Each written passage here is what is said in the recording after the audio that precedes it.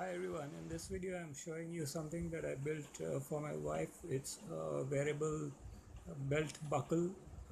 She is a great fan of Blinky LEDs and wearable electronics, and in the past I built stuff like necklaces and earrings and bracelets and rings for her. So when I got my hands on these panels, I quickly designed this little 3D printed case for mounting the panel, and inside it are just two things: the Feather M0 microcontroller and a LiPo battery, and at the back of the Feather M0 on the prototyping area I mounted a little slide switch that lets me turn the device on and off, and that's all there is to it actually. Just the four parts: the panel, the battery, the controller, and this 3D printed case for it.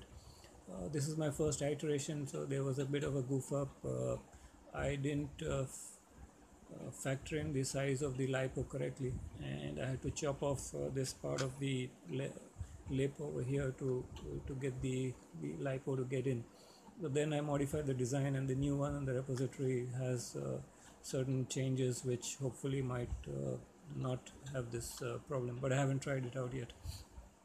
So that's about it. It's a quick update on this little wearable project that I made for my wife. Turn it on and it switches on after a while. Here's a look at it on the computer to show you the new version, which I haven't yet printed.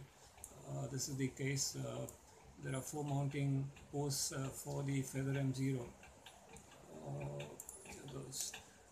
And once you mount the Feather M0, you can use a soldering iron to melt these little points, and then that will hold the feather in place without using any fasteners or screws at all.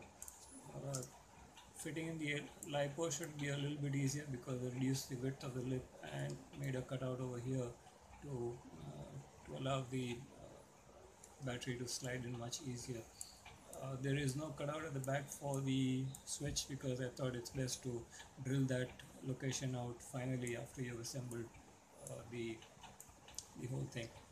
And finally you close it off with the panel, and you should be done. So that's what this whole thing is. And here's another look at it over here. Finally I just need to put these mounting screws, and that should be it. So that's a quick update on this little wearable project that I made. Thanks for watching.